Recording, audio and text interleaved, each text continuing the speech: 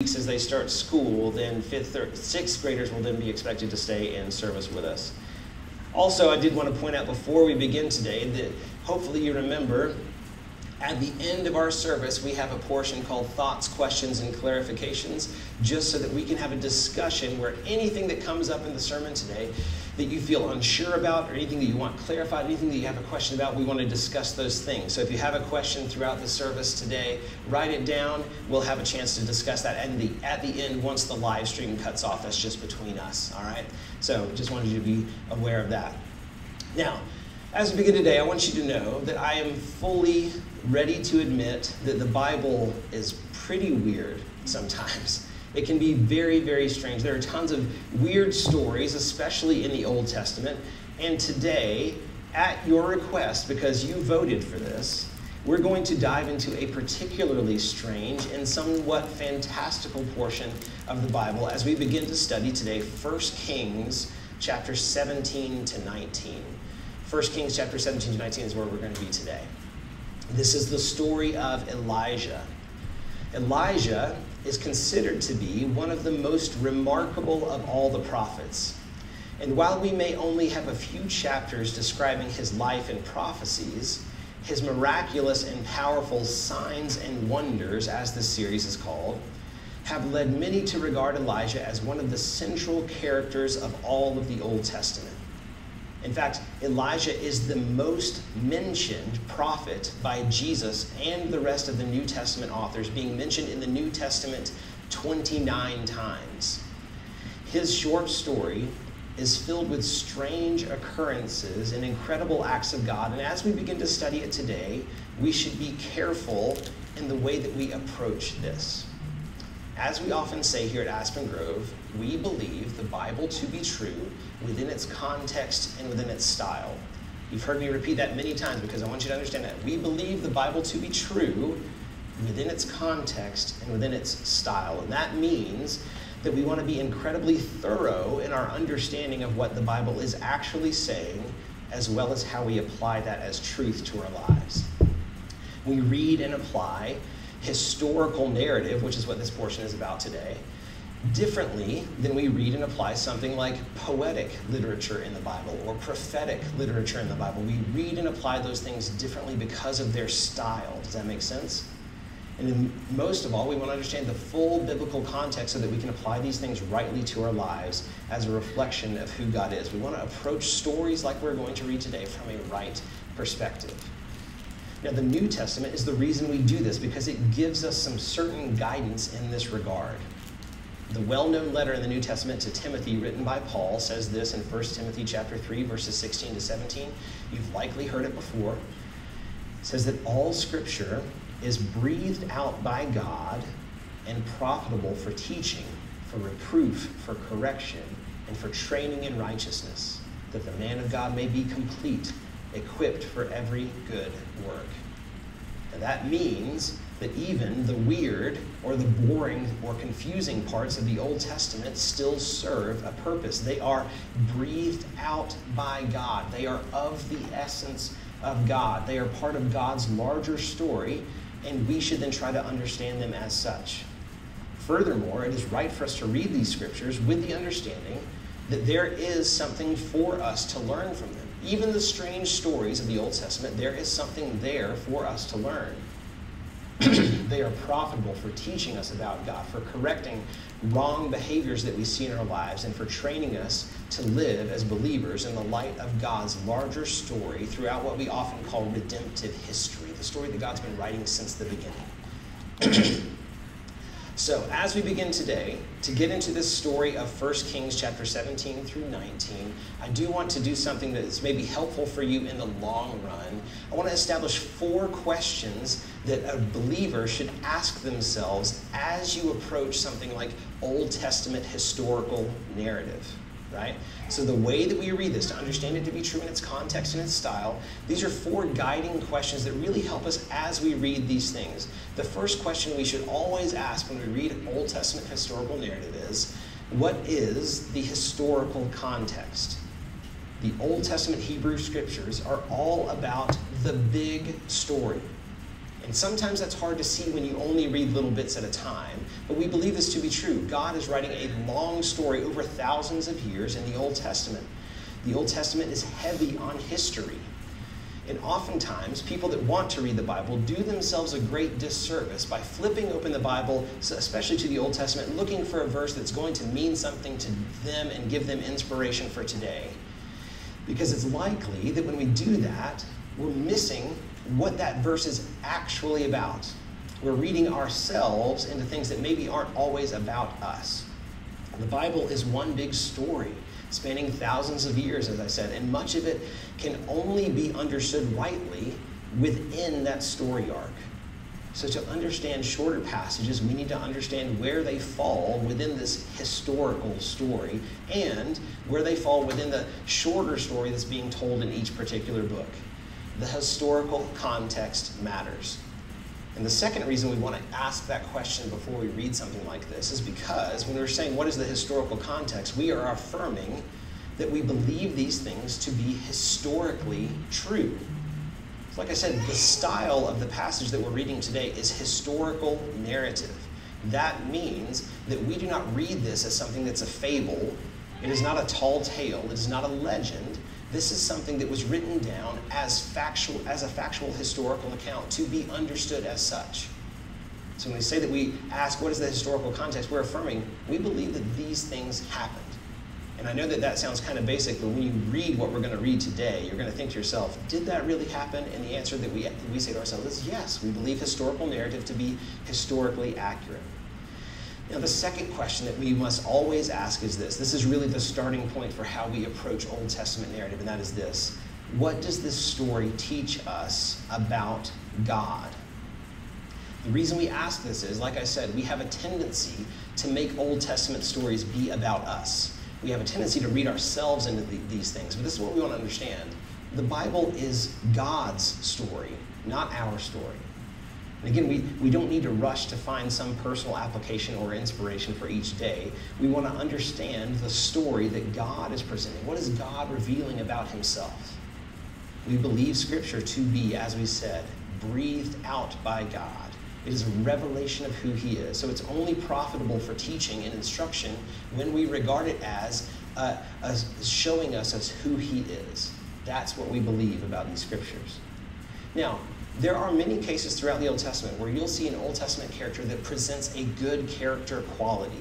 And a lot of people say, well, if so-and-so was brave or courageous or truthful or faithful, then we should read that we also should be faithful. And that's okay.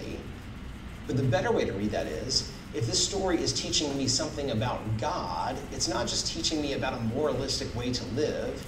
It's showing me that God led someone and even caused someone to be brave or courageous or faithful or truthful, that God instilled the qualities of those things as a reflection of himself.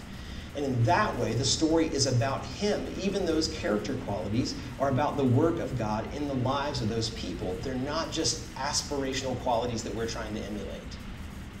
Now, thirdly, we ask this question. As we read Old Testament narrative, we ask the question, how does this story connect to Jesus? Sometimes this is difficult depending on how deep you are in the Old Testament, but we believe the entirety of the Old Testament to be leading to Jesus. In fact, we believe Jesus to be the culmination of all of human history. So we understand the Old Testament to also be leading to him. The stories in historical narratives often exemplify some aspect of the plan of God that would later be achieved in Christ. So again, returning to the idea of positive character traits in Old Testament characters, sometimes they exemplify certain qualities that are good and positive, but they are always still sinners that have fallen short of the glory of God. And while we may rightly recognize good qualities that they have, we read them and understand those characteristics to have been perfected in Jesus Christ.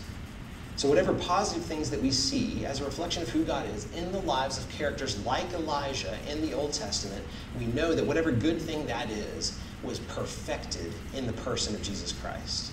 We always want to read the Old Testament and say, how is this connecting to the person of Jesus? And lastly, then comes the last part, the thing that we often jump to, the thing that we often want the most is, what am I supposed to do with this? How am I supposed to respond to this? The last question we ask is, how are we to respond to this? Again, we want to be careful not to jump the gun and dig in quickly to personal application. And I hate to say this in a harsh way, but the Bible is not about you.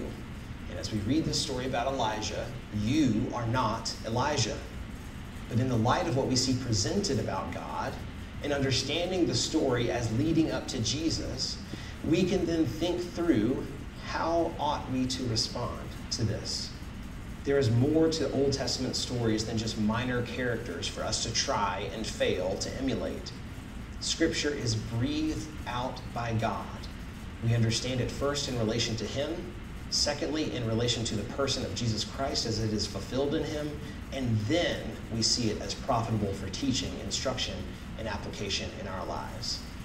Does that all make sense? That's how we're going to approach this Old Testament narrative together. So all that being said, before we dive into 1 Kings chapter 17, let's ask ourselves the question, what is the historical context of what it is that we're reading, okay? For this, sometimes you have to do a little digging. You have to do a little bit of research. I recommend a website. You can see a picture of it on the screen. This is called timeline.biblehistory.com. That's a good thing to write down, timeline.biblehistory.com. This is an interactive Bible timeline which you can dig through by period of biblical history, and then you scroll through it really by year. You can click on all of those things and it gives you extra information about all those characters. It is a tremendous Bible study tool. It even has a search bar, so if you come across a character in the Bible and you don't know where they fall on the timeline, you can enter it in there and it'll show you exactly when they existed and show you fully the historical context of it, right? Now, that's a great tool for you to use at home, but for this morning, I want to throw up a really initially confusing looking Bible timeline, and it looks like this. Kirsten, the next one. This is the Bible timeline I want you to see this morning. I know you probably can't even read it. This is a pictorial representation of the history of Israel's kings and prophets. This is the stuff that is generally covered in the books of 1st and 2nd Kings. And understand, you can look at this and be like, that is way too overwhelming. I don't think I understand this at all. It makes more sense once you begin to look at it a little better. This is the general history leading up to Elijah because he actually takes place towards the beginning of this timeline. So at the beginning, King David had really established Israel as a nation, right? He had done well. He had laid a great groundwork. And then his son Solomon takes over, and Solomon leads Israel into a time of great prosperity. They have so much wealth, they've grown in respect for the nations, but that eventually comes at a cost for Solomon. Part of their prosperity has come because Solomon chooses to marry hundreds of wives from all sorts of different nations and religious backgrounds. Now that causes sin in the form of idolatry to enter into the people of Israel via the king. He was supposed to lead them as being completely devoted to the one true God, and yet he has failed in doing so. So, not very long after his death, so you can see Solomon at the top left corner, that blue piece, not very long after that, there's a division in the kingdom. King Rehoboam begins to impose a new tax in the south, and Jeroboam, a leader in the north, decides we're not going to do that, so we're going to split off from you guys. We're going to become two nations. And very quickly, you see how quickly this devolves. The idolatry that was introduced by Solomon has caused the kingdom of God's people to be split in two. So the northern part is that yellow part there, and the southern part with the capital of Jerusalem is Judah. That's the southern green line at the bottom, and their various different kings. You'll see sometimes there's confusing overlap. There's some that take over. There's some that have co-regencies. They rule at the same time. All of that is there, and all of it's a little bit confusing. And then somewhere right over there beside or below Ahab, you see the beginning of the line, the blue part, which is Elijah.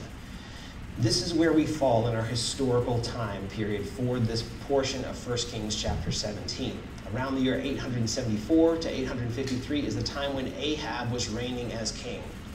And, spoiler alert, Ahab was a pretty terrible king. He had very little regard for the God of Israel. He hadn't even really grown up understanding how important it was to worship the God of Israel. And then he marries a woman named Jezebel, who you probably heard of before too, right? And Jezebel is indeed the worst.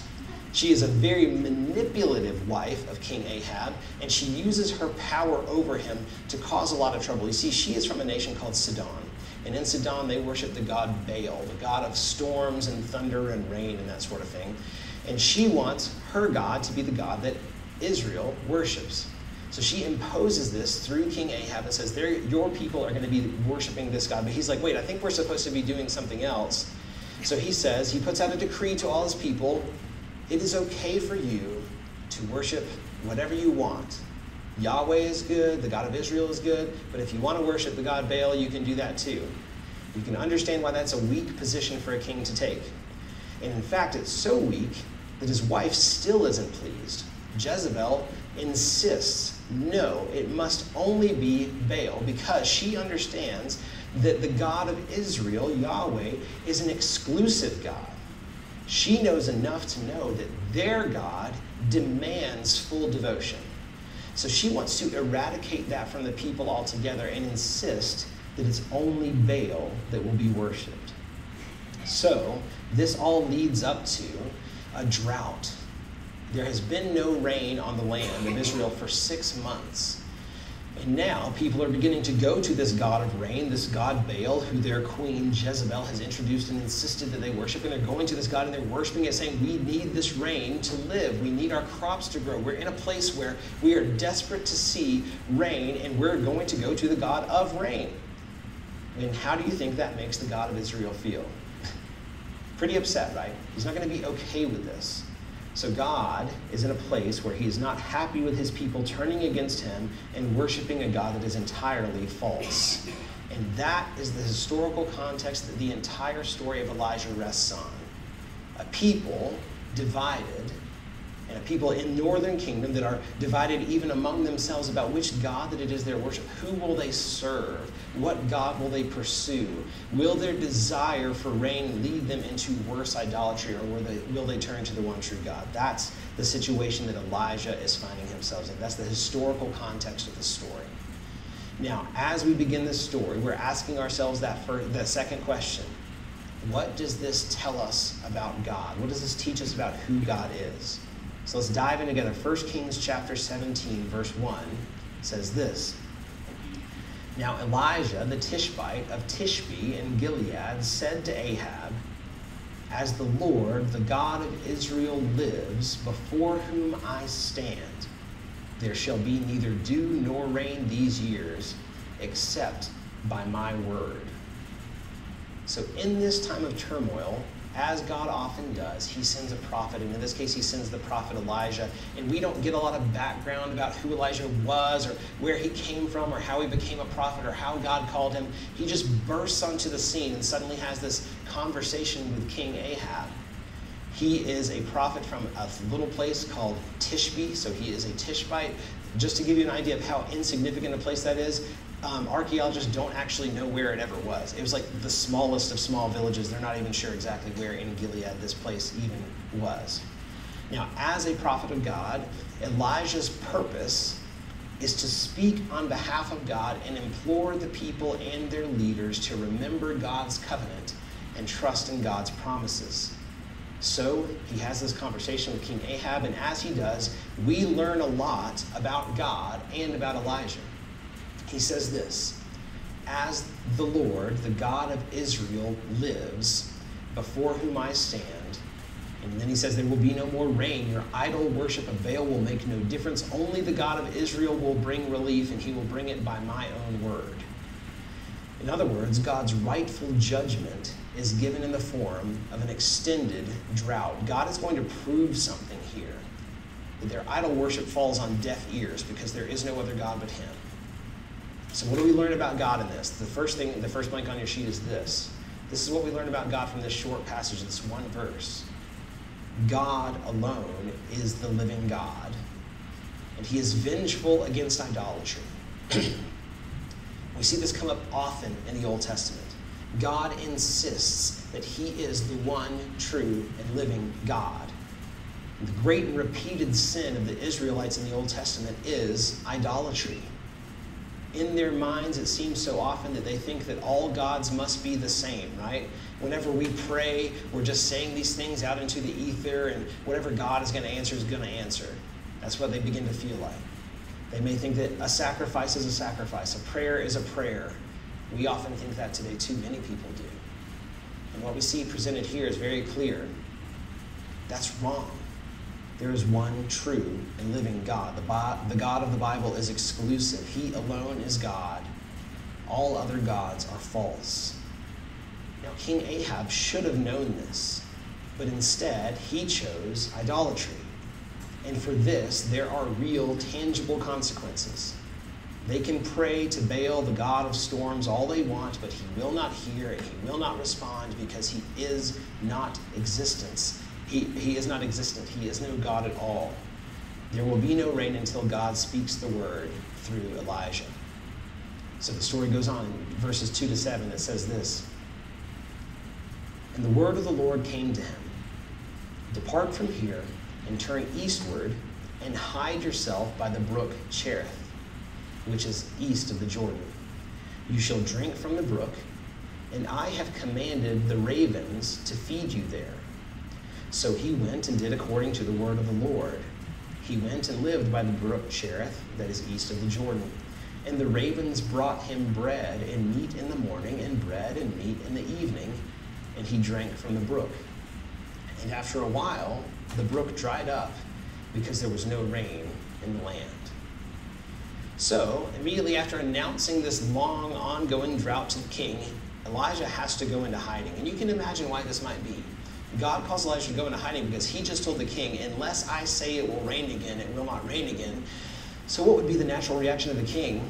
Get that guy and make him say that it will rain again, right? He was likely going to be captured and probably tortured until he spoke the words, "Let it rain again," so that God would do what he would do. God's not going to allow that to happen. He sends him into hiding. And as he does, we see something very important and a little strange.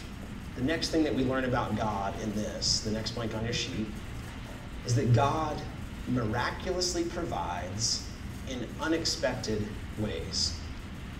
As Elijah is sent to this place, this brook in the middle of nowhere, where he can drink the water, he's worried about how he's going to eat, but God has promised him this: ravens will bring you food.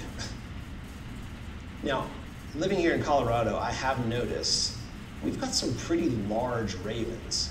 In fact, there's been several Sundays when a couple have been sitting right on top of the school as I walk up, and there's those big black crow-looking things, and they kind of squawk at you, and they're kind of creepy and make you feel weird, you know, like a foreboding sort of sense, right?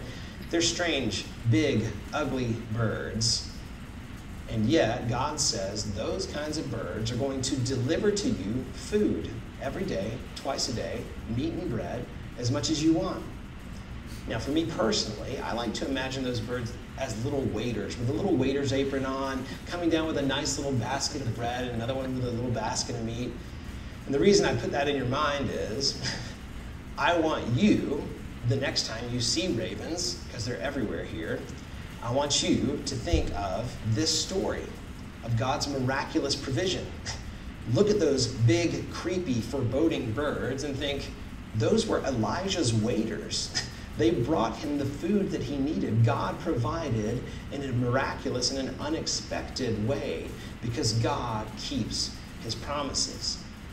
You can imagine a little bit when God said this to Elijah, that even Elijah was probably like, the what are going to bring me food every day? Like at no point in history was this ever a normal occurrence for birds to bring people bread and meat. And yet, this is what God has done because God is faithful. But as you might imagine, pronouncing a drought on behalf of God is a bit of a double-edged sword. And during his time, the drought also causes the brook Cherith, from which he is drinking, to also dry up. So, for that reason, Elijah is going to have to move on. But keep in mind, Elijah has not given up on God at this point. In fact, he's probably more energized to serve God because he has seen God miraculously and unexpectedly provide for his needs. He just had bird-delivered food for himself for however long until the brook dried up. So he's pretty affirmed that God is doing something here. So as the brook dries up, he is not deterred. So look at 1 Kings chapter 17, verses 8 through 11. It says this: Then the word of the Lord came to him. Arise, go to Zarephath, which belongs to Sidon, and dwell there. Behold, I have commanded a widow there to feed you.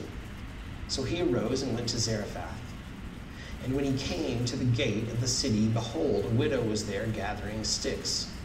And he called to her and said, Bring me a little water in a vessel that I may drink. And as she was going to bring it, he called to her and said, Bring me a morsel of bread in your hand. So at this point, Elijah is now sent directly into enemy territory. He is sent into Sidon, which, remember, is Jezebel's home country. He is in the land of Baal worship. He is in enemy territory. And there he is supposed to meet a widow. And keep in mind, this widow, in all likelihood, was not a worshiper of God. She did not know God at all. She was likely an idol worshiper like the rest of her people. And as Elijah finds her there, just as God says, he asks her for water and a bit of bread, which is a weird way to introduce yourself, but there they are. And it goes on in verses 12 to 16 to say this. And he said, As the Lord your God and she said, As the Lord your God lives, I have nothing baked, only a handful of flour in a jar and a little oil in a jug. And now I'm gathering a couple of sticks that I may go in and prepare it for myself and my son, that we may eat it and die. And Elijah said to her, Do not fear. Go and do as you have said. But first, make me a little cake of it and bring it to me. And afterward, make something for yourself and your son. For thus says the Lord, the God of Israel, The jar of flour shall not be spent, and the jug of oil shall not be empty, until the day that the Lord sends rain upon the earth. And she went and did as Elijah said, and he and her household ate for many days.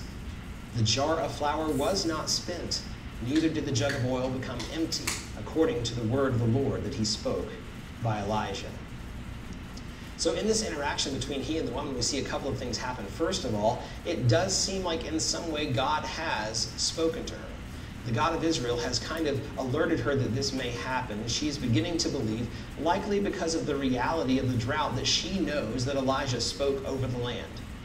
Now, secondly, she also reveals that she is so poor and destitute because of this drought that she was just headed back to her house, gathering some sticks to head back to her house to cook the very last bit of food that she and her son had. This was their last meal. They were going to eat it and then wait for the cold embrace of death together. Pretty sad, right? Now Elijah refuses to feed into the dramatics of the situation and instead is like, oh, you're going to go make some bread? Well, first make me a cake. And give that to me first, and then you can go back and eat. Then he speaks the truth of the word of the Lord. The jar of flour will not run out, and the oil will not be spent, and we will eat as long as we are needed to eat. Elijah speaks the word of God, promising that God will feed them, and God does.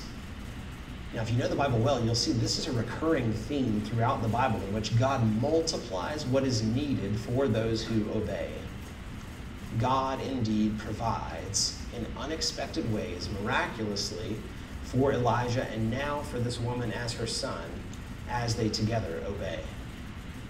As they live together under this strange and miraculous circumstance, things get weirder once again, as if the story hasn't been weird enough already. Look at verses 17 to 24. It says, After this, the son of the woman, the mistress of the house, became ill, and his illness was so severe that there was no breath left in him. And she said to Elijah, What have you against me, O man of God? You have come to me to bring my sin to remembrance and to cause the death of my son. And he said to her, Give me your son. And he took him from her arms and carried him up into the upper chamber where he lodged, and he laid him on his own bed. And he cried to the Lord, O Lord my God, have you brought calamity even upon the widow with whom I sojourn by killing her son?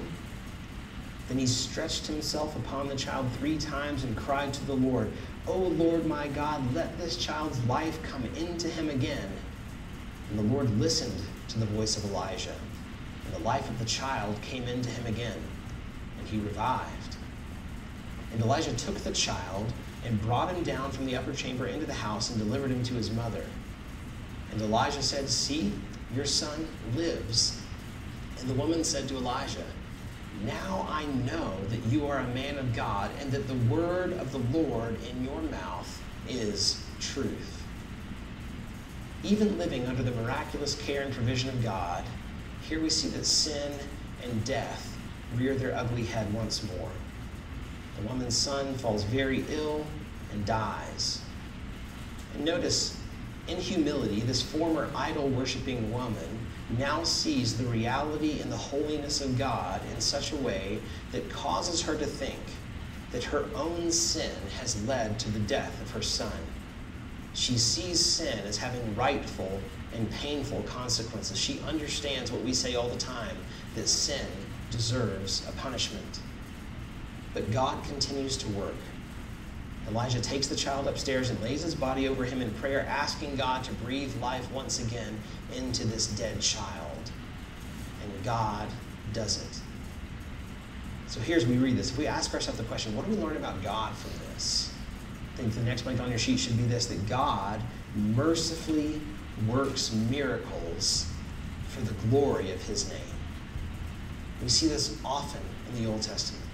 There's no denying this miracle. The boy was dead. Of this they were sure. But God alone is able to bring dead things to life. And he does so here in this story. But it isn't just so that the woman will be taken care of as she ages. It isn't just so that she can cease grieving. No, we see the real result of this miracle in her response as she says to Elijah, now I know that you are a man of God and that the word of the Lord in your mouth is truth. God, the one true and living God, is glorified because she has now turned in belief to him. She sees the word of the Lord as truth. This former Sidonian Baal-worshipping widow is drawn into the truth of our miracle-working, providing, loving, dead-raising God. This God is the one true God. He is right to cause drought on his idol-obsessed people. He has worked tremendously by providing for Elijah and the widow's family, even in the midst of all of it. And he has shown the greatest power of all by raising the dead. This bizarre story of the Old Testament shows us in short form this pattern of God, that he is holy, that he is righteous in judgment, that he is also merciful in provision, and finally that he alone is able to show grace in even raising the dead. That's what we learn about God from a story like this. So then we ask ourselves the next question, how does this story connect to Jesus? Well, in many ways, probably more ways than we could even list. For one thing, we see echoes of who Jesus is even in the story 800 years before he would ever be born, because Jesus is the one true and living God. He is the way, the truth, and the life. No other idols can provide what Jesus can. Not only that, but Jesus has proven that he provides for needs in miraculous and unexpected ways, the same way that we see happen in the story. Not only did he miraculously multiply food for people to eat, but he also raised the dead, like we talked about last week. But even more importantly, his miracles served to draw people into faith in the one true and living God.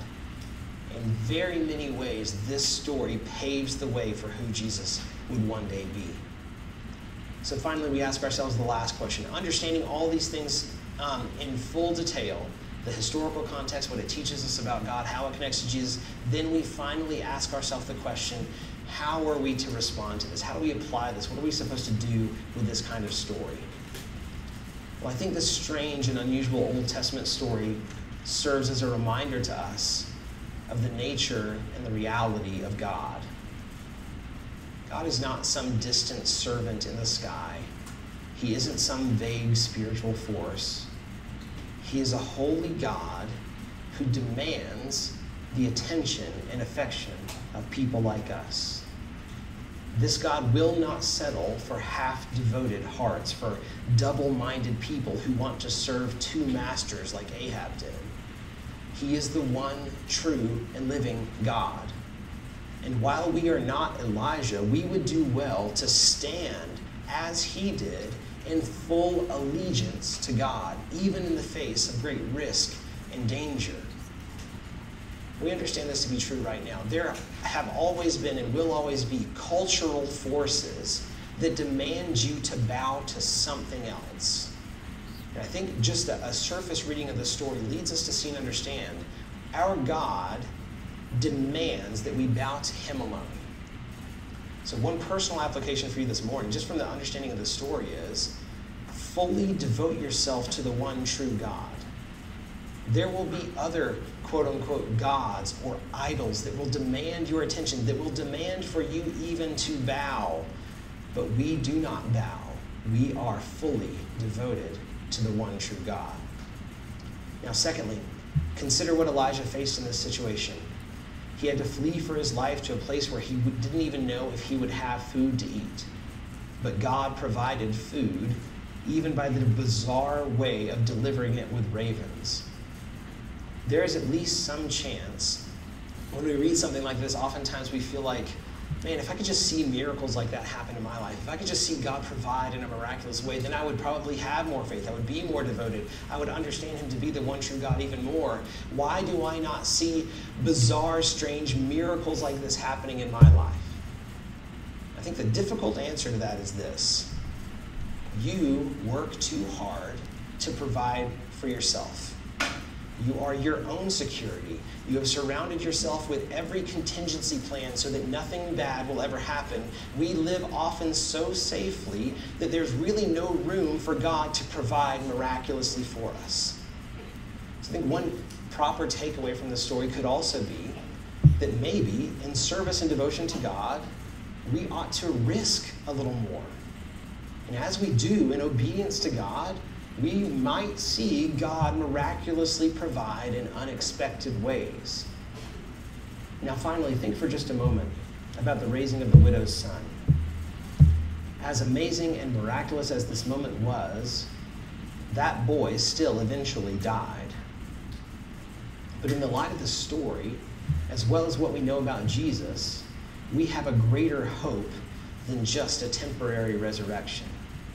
The life that Jesus offers to dead things is an eternal life. In him we have true resurrection life that goes on forever, like we talked about last week. What was accomplished by God through Elijah in this story was perfected by God in Christ. Jesus raises the dead. And as we talked about last week, we look forward to being raised again with him to new and eternal life. So a third application then, as we read a story like this, is I think we should grow in our appreciation and thankfulness for Christ and who he is. You see, the strange and intense story of Elijah, these bizarre signs and wonders that we have seen, should steer the heart of the Christian back to the cross. The cross is where God's rightful vengeance against idolatry was satisfied. It is where he miraculously and unexpectedly provided for our greatest need, which is our need for forgiveness of sins. And it is by the cross that we, like the sick boy, can be raised to new life. And as a result of all this, we ought to give glory back to him. God did an amazing work in the life of Elijah. That work is perfected in Jesus Christ. We have relationship with him because of Jesus. We can thank him for that, and we can live risky lives serving that God, knowing that he is able to provide in miraculous and unexpected ways. Let's pray together as we finish for today. God, we are thankful for the miraculous signs and wonders presented in the story of Elijah. God, as strange as these things may be, as fantastical as they may seem, help us not to see these as just stories or fables, but instead as demonstrations of the God that we know because of Jesus doing incredible things throughout history so that we may know him. God, thank you for teaching us and showing us who you are through this story. Thank you for guiding us to live in obedience to you. God, help us to have hearts that are not double-minded, that are not torn, but instead hearts that are devoted to the one true God. Help us to be devoted in our walk and trusting in obedience. In your name we pray. Amen. Let's stand and sing as we finish for today.